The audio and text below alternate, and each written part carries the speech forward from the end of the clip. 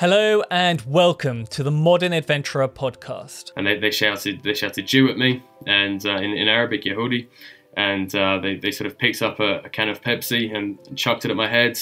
I had no idea what was going on. I saw some flags around of groups that some would call terrorists, others would call freedom fighters, but I sort of knew there was a lot of tension in the place, and this can of Pepsi that was full hit me in the head.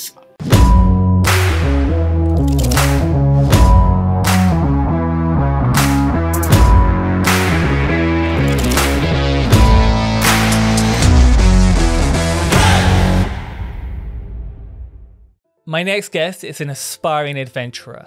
He has done some remarkable expeditions from walking the Holy Land and walking Malta, along with a load of others. On today's show, we talk about his trip across the Holy Land and some of the amazing moments he had. I am delighted to introduce George Kefford to the show. Thank you. Yeah, how are you? I'm very well, very well. Well, you're an aspiring explorer who's probably done more trips than most of my audience and myself put together, and you're only 19, which is truly incredible. And I mean, you've done stuff from walking the Holy Lands to Souss River or Brisbane, but I think we'll probably get into that later on. Yeah, Let's sure. start with you and how you got into all these adventures. Yeah, so I was born in the UK and grew up in Germany and Australia, and from a very early age, my parents would take me up into the local mountain near where we grew up, and yeah, ever since then, that sort of gave birth to my love of adventure, and I kept wanting to build on the last trip, and so I started with some small expeditions in and around where I grew up in Australia, and then I did walking the Holy Land, which was 800 kilometers across Israel, Palestine, and Jordan. And since then, I've done a few trips in and around the Middle East and Europe, and yeah, that's my background in adventure. Yeah. Wow. And so do you feel that with you said you were brought up in England, moved around from Germany to Australia. Do you think that sort of moving around is what sort of gave you this freedom to sort of want to explore? It was the fact that you didn't see any boundaries to you going to these different countries because you were moving so freely from such a young age. Yeah, I think that's a big reason. And when I'm on these trips and everything, I don't particularly get homesick because I grew up in three countries, so there's not so much. I'll miss my family, I'll miss my friends, but missing an actual country or the places or anything like that, not so much. But it definitely helps. I'm not sure if that's the reason, but it definitely helps. So I mean, you've done so many trips. Probably the best place to start is with your main one, which was the walking the Holy Lands. Why did you decide on this trip? Yeah, so I was in year 12 economics class in Australia, and I was quite bored, and I knew I wanted to do something quite big and go somewhere where people wouldn't necessarily go, and do something that people wouldn't necessarily do after I graduated. So I looked into a bunch of places, and I love the Middle East. I studied it a lot in senior history, and yeah, because of that, I chose Israel and Palestine and Jordan, and thought, why not walk across it? So yeah, that was it. So where did you start on the trip? So I started in a town called Akka in the north of the country, and from there it was 3 days across northern Israel. Then I entered the West Bank, in the West Bank for about 2 weeks, and then after that, through Jordan, and 3 more weeks down to the Gulf of Aqaba. God. Yeah. And I mean, I suppose being a Westerner and hearing the sort of news about the West Bank and everything, was there not a sort of fear because you were 17 when you did this? Yes, yeah. And I'm sure, like myself, you see on the news about the West Bank and Israel. It sort of seems to be this sort of slightly war-torn area. Yeah. And there is, one of political controversy from time to time. So was there not a sort of fear going into it? There was, yeah, I was very scared. I think my mum was probably more scared than me, but you know, that sort of, I had no idea what the West Bank was going to be like. All I knew about it was what I heard on the news. It turned out it wasn't that way, but you know, that especially the first day I went into the West Bank, I was extremely scared. I was you know, fearful for my life. Like, these guys, what if they think I'm Israeli, or what if, you know, any other thing? So yeah, it was quite scary at first, but you get into it and you prove your preconceptions wrong, and it all works out in the end.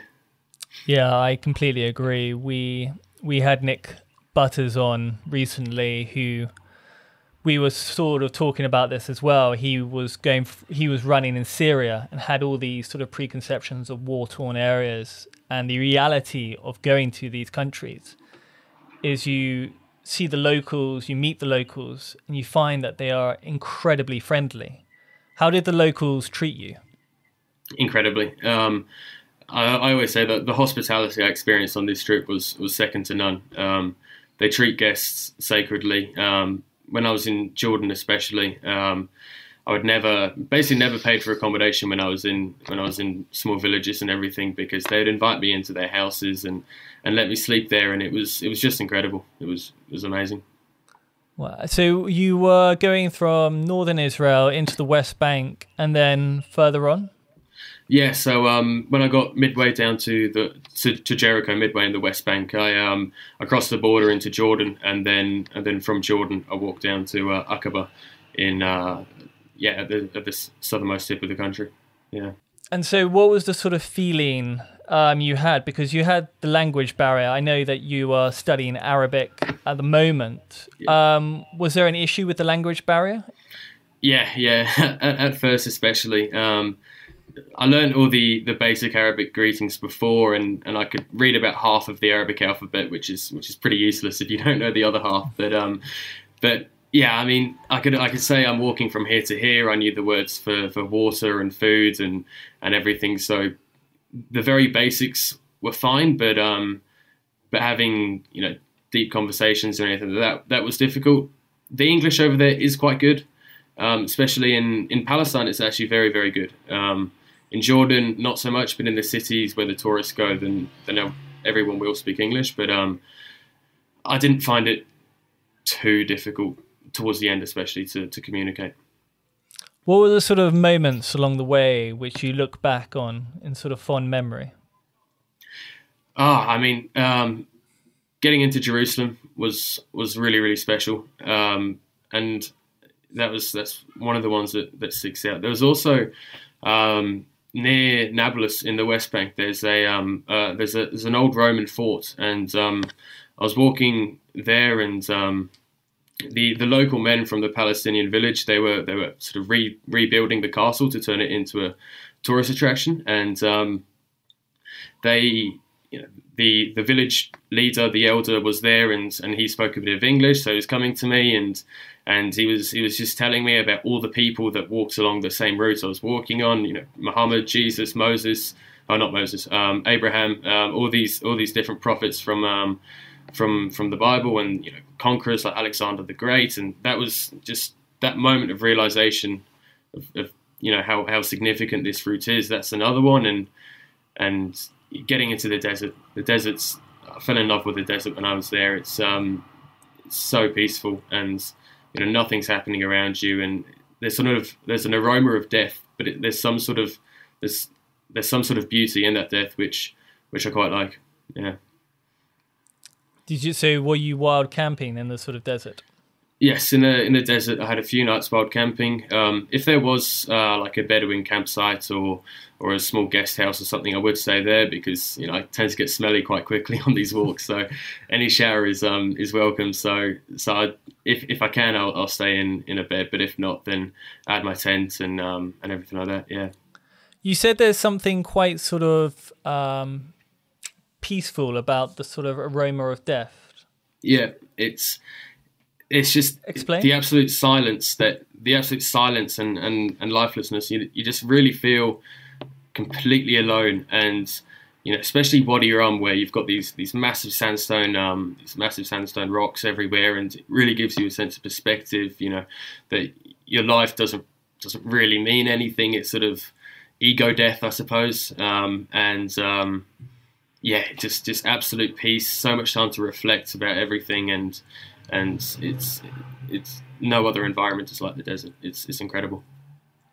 Yeah, I there's something to be said about just sort of going out into these wild places like the desert on your own and wild camping. The sort of eerie silence, I think, is really sort of blissful. It's probably the word I'm going for. Yeah, for sure. It's something I don't think people can sometimes understand. The idea of going out alone in the middle of nowhere where there's nothing. Yeah, for sure. It's incredible. I want to get back to the desert as soon as I can. Yeah. And at the moment you're stuck in lockdown in Holland. Stuck in the Netherlands. Yeah. So in The Hague, it's where I study. It's not a bad place to be. It's not the best place to be, but I'm happy that I'm safe. I can work still, and it's all good. Yeah. Amazing. And what do you think it is about going alone? Because you've done a lot of these walking trips. What is it about walking alone which you like? I think it's the headspace that I get. It's the peacefulness and just being able to think about anything for just hours and hours and hours, and then so that's sort of the mental aspect of it. But then when you are alone, you're a lot more vulnerable, and as a result of that, the people that you meet are a lot more accommodating to you. They don't see you as a threat in any way or anything like that. So yeah, it's just multiple factors, but it's just that headspace and the vulnerability which I find incredible. Or just I find sometimes trying to convince people to come on these trips hard enough. When you're like, I'm going to walk for a month in the desert. And everyone's like, yeah, not for me. Yeah, I struggle with that as well. Yeah. But yeah, sometimes I really appreciate going alone. We had Jamie Ramsey on episode 5, I believe, and we were talking about how going alone, as you said, with the locals, you have that vulnerability, and it just makes the experience special and unique to you. No one can really understand what it's like other than yourself. And trying to explain it can be tricky, but you have that, I don't know what the word is, that sort of memory in your head, which you cherish. Yeah, exactly. Yeah, it's the solitude. There's people who ask me, do you get lonely? And sometimes yes, but I like the solitude. I don't look at it as loneliness. I call it solitude, and it's very peaceful and beautiful. Yeah. Yeah, I agree. And so how long did that expedition take, that walk? So it took about 1.5 months. I think I was walking for 38 days, and then I'd have a rest week in Jerusalem and a few rest days here and there and everything. But it was 38 days of walking, and yeah, it was amazing. Yeah.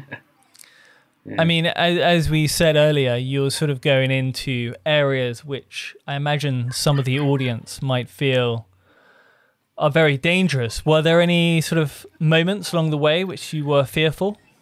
Yeah, there were a few. I was in this place in Palestine called I forgot what it's called. It's just south of Nablus. It's a refugee camp. It's called Balata, and basically the people who live there are exclusively Palestinian refugees who used to live in Tel Aviv, and were kicked out after Israel became a state. And I read an article and it said it was the most febrile place in the entire Palestinian territories, and I'd no idea about this. I was just following Google Maps on my phone, and it took me straight through there.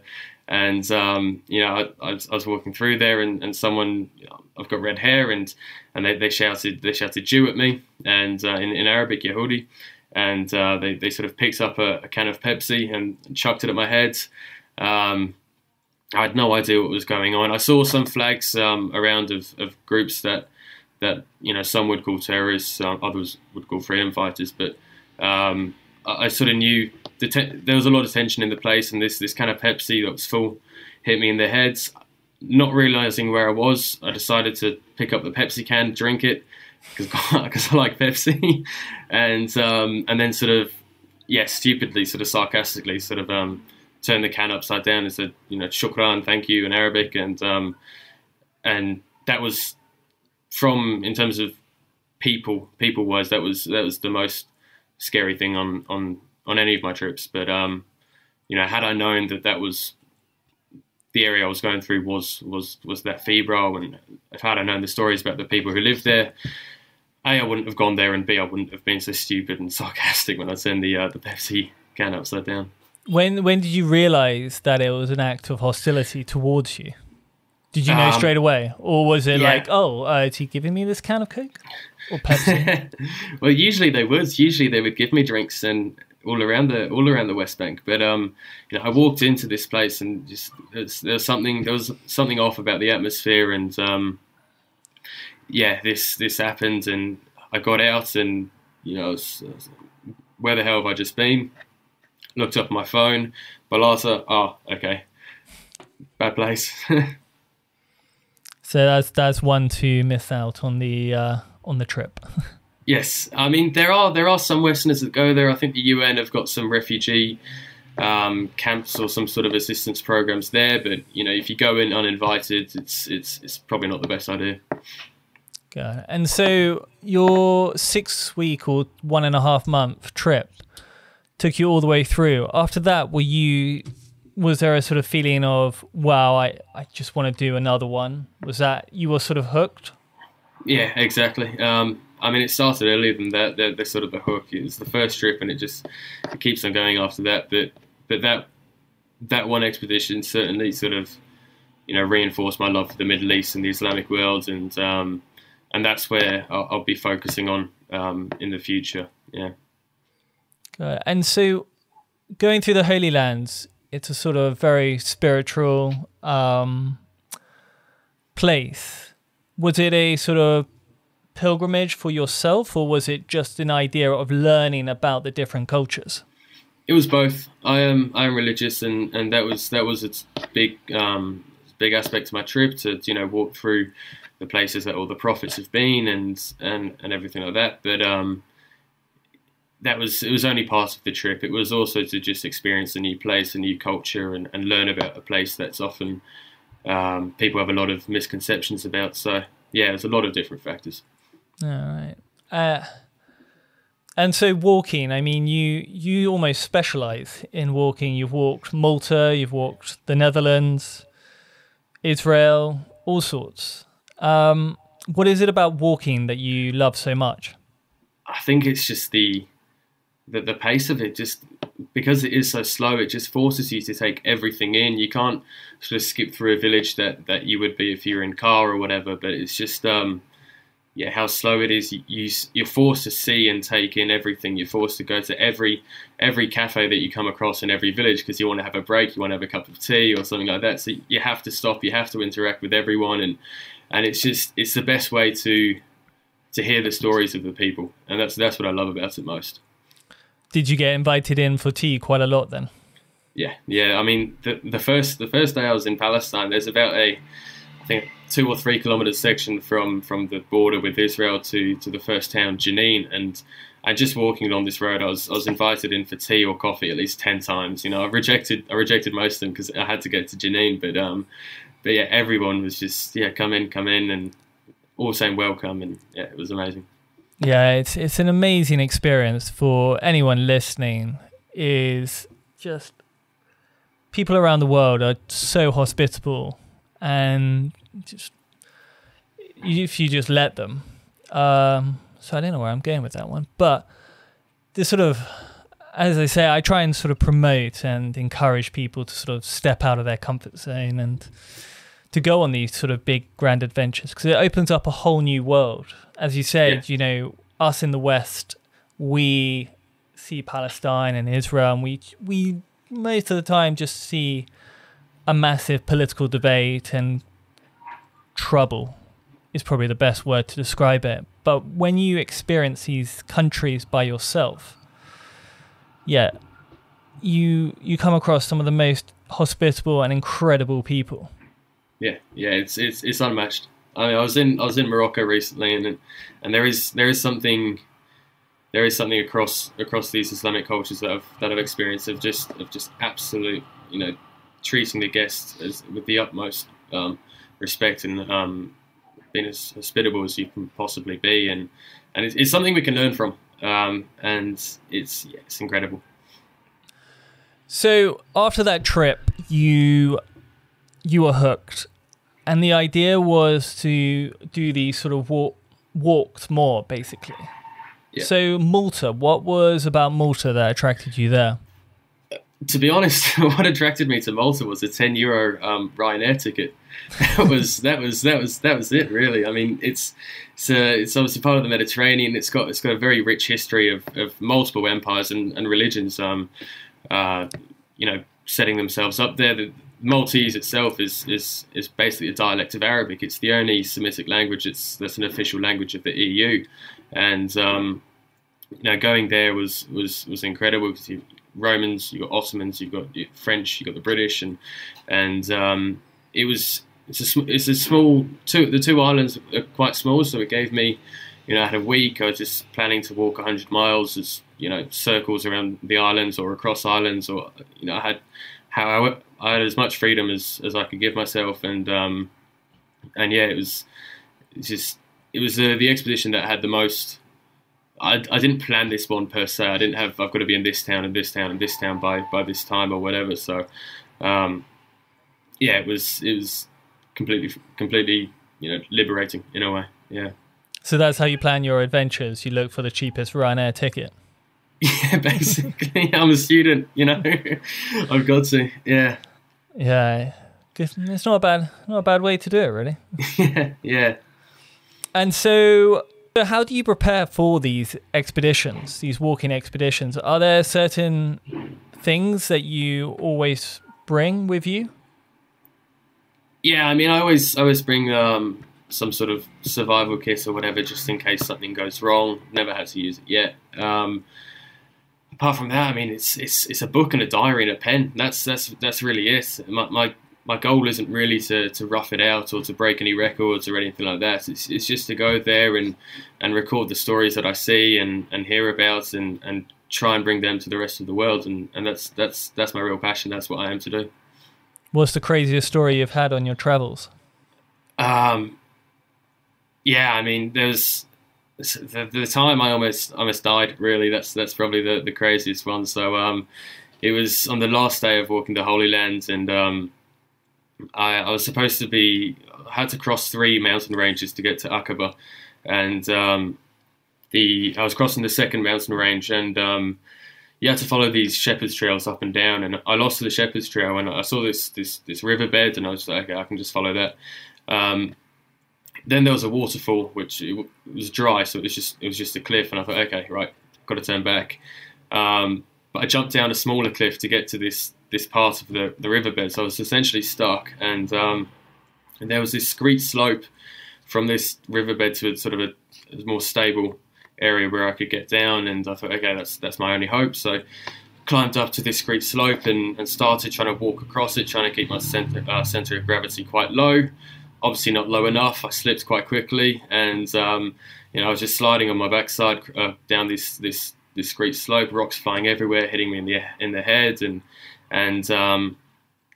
this was a good sort of 20-30 meter drop to the bottom of this. So even if I survived the fall, easily a broken leg, and it's at least 10 kilometers to crawl to the nearest town. Like it's not going to be possible.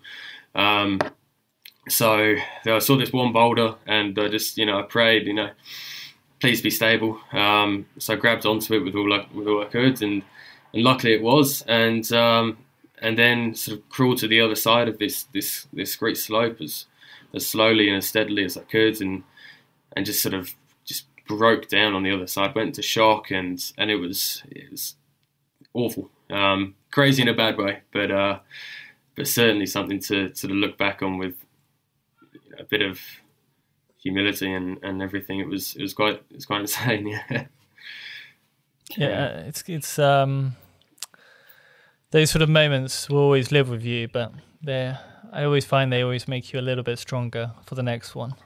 Yeah, hopefully. We're a little bit less stupid in this instance, maybe. Yeah, I was going to say that, but I thought it didn't sound so. Yeah. So poetic. Yeah. Well, George, there's a part of the show where we ask the same 5 questions to each guest each week. Yes. With the first being, on your trips, what's the one gadget that you always bring with you on your trips? I've got this DeLorme InReach. It's a satellite messenger, and that's the best way that I can keep in contact with my parents. My mum always wants to know where I am every day and stuff, so she can check I'm safe, as all mothers would. But yeah, so that's the one thing I take. Apart from that, phone camera, and I'm not a massive fan of the high tech side of things, but yeah. Yeah, my when I go on trips, my family always want me to have a GPS so they can track every movement. But I find it really creepy and weird, so I'm like, no, aeroplane mode the whole way. Yeah. What is your favorite adventure or travel book? See, this has changed quite recently. I used to love, I still do, Arabian Sands by Wilfred Thesiger. That was my favorite. But I've recently read Leveson Wood's Arabia, and I just found that brilliant because it's more relevant to today's world, and it delves into the countries all around the Arabian world, and yeah, I found that a brilliant book. Oh, amazing! I'll have to check that one out. I got a signed copy as well. I was quite happy with it. I'll check you out. Why are adventures important to you? I think to me it's more just going to a part of the world and really broadening your own horizons, as cliche as it sounds. It's experiencing a new part of the world, and when you do it in an adventurous way, it's a completely unique way. The locals are going to see you and treat you different to the average tourist, and yeah, for me those are the big sort of pull factors. There's also obviously the physical and mental challenge that I like, but yeah, it's more the experience and yeah, opening up. Yeah, I agree. What about your favorite quote? My favorite quote is from one of my sort of childhood heroes, Richard Francis Burton, and he said that I've got it here. Of the gladdest moments in human life, methinks, is the departure upon a distant journey into unknown lands, shaking off with one mighty effort the fetters of habit, the leaden weight of routine, the cloak of many cares, and the slavery of civilization. Man feels once more happy. So that's a good one. Almost like a poem. Yeah, exactly. Yeah. Something very poetic about it. No, it's a good one. I haven't heard that one before. Yeah, I mean, Richard Francis Burton was absolute madman. Like he did a pilgrimage to Mecca, even though he wasn't a Muslim. He spoke 20 different languages or something like that. Officer in the British East India Company, and yeah, did everything. Yeah. And is that how you model yourself on for the future? I try. Yeah, I mean, he's a bit too Victorian for me per se, but yeah, he's definitely some sort of role model. Yeah. People listening are always keen to travel and go on these sort of grand adventures like yourself. What would you recommend to people wanting to go on these adventures? I'd say just back yourself, really. Like, there's nothing more. I mean, planning's hard, and if you planning's the hardest bit, and it's when you take that first step of the journey. That's when it becomes easier, and once you're there, just believe in yourself. It's going to get hard, but yeah, you just believe in yourself. Make sure I always write down my motivation for doing any trip. So if I'm feeling shit one day, I'll just open my diary and just read that to myself. So that helps me. But yeah, just back yourself, really. That's quite a good idea, actually. I haven't actually ever done that before. Write your motivations before the trip. Yeah, it's great. It's just, yeah, every time, I was in Morocco recently, and I was in a walk there and I sprained my ankle 2 days before I finished the trip, and I just opened it up and thought, okay, right, take some painkillers and just soldier on, and sure enough, I got there in the end. So yeah, I was speaking on the podcast a few weeks back and saying it is always the first step which is the most terrifying, but as soon as you break that first step, you're like, oh, okay, this is just walking. Yeah, it's exactly. like it's all in your head. It's all in your head. It's like you just take each day as it comes, whether it's you walking from, let's say, the length of Britain. Just think of yourself you're just walking to the next door town first. Yeah, and then exactly. just carrying on. And eventually you'll be like, oh, this is actually quite easy. Yeah. It won't become fun. It's not fun when you walk, but yeah, it's not as hard as people think. I think it opens up more opportunities though, because you're at sort of eye level with the locals, and so it encourages more interaction. Exactly. Yeah. That's the beauty of walking. George, what are you doing now, and how can people follow and find you? So at the moment, I'm writing my book about my journey in Morocco. I walked the length of the Souss River, which was 250 kilometers from its source in the High Atlas Mountains to the sea. That's due to come out on the 1st of May. It will be out on Amazon. I'll self-publish. And after that, I'm planning to go to Turkey and Iraq, and I'll do a walk there. But yeah, you can follow everything I do on Instagram. You can find all the links to my books and to the YouTube video I posted recently. It's not amazing. It's just some pictures with some music. But yeah, so it'll all be there. At George Kefford is my Instagram. Just my name, no spaces or dots or underscores or anything. It's all there. Oh, you kept that little trip quiet. Was that? I thought that was the next question. But okay, yeah. So well, no. The next question is usually what's next. But I didn't know about the Morocco trip. Yeah. So that was what I recently did. I went to Morocco over Christmas to spent 4 weeks there studying Arabic. I fell a bit behind with my university Arabic here.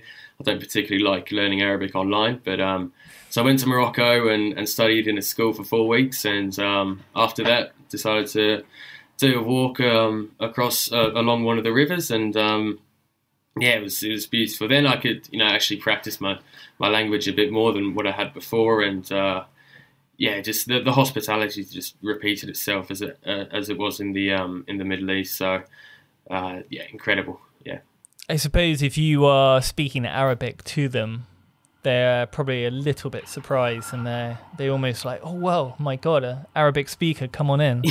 Yeah. I mean, in fact, most of the journey was through a region where the people, their first language is called Tashelhit, which is quite different to Arabic, but they learn Arabic in school. They have to because it's religiously mandated to be able to read and understand the Quran in Morocco. So they all understand Arabic well, but I didn't learn any of their language, which I was quite angry myself with, to be honest, because it's a very, very unique and beautiful culture. And next time.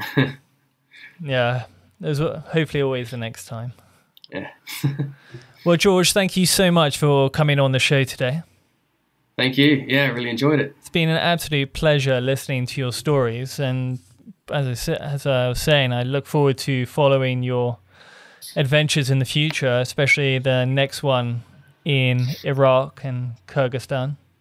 Yes, yeah, looking forward to it. So the Kurdistan walk will be 800 kilometers across from Diyarbakir to Halabja in Iraq. So once again going through some somewhat politically unstable territory, but my aim is to go there and find the good news stories and to shed a different light on the part of the world. So hopefully it'll be good, inshallah, as the Muslims say.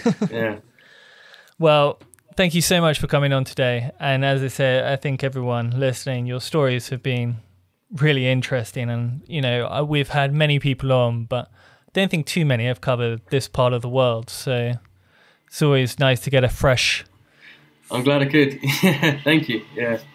Well, that is it for today. Thank you so much for listening, and I hope you enjoyed the show. If you did, hit that like button and subscribe if you haven't already.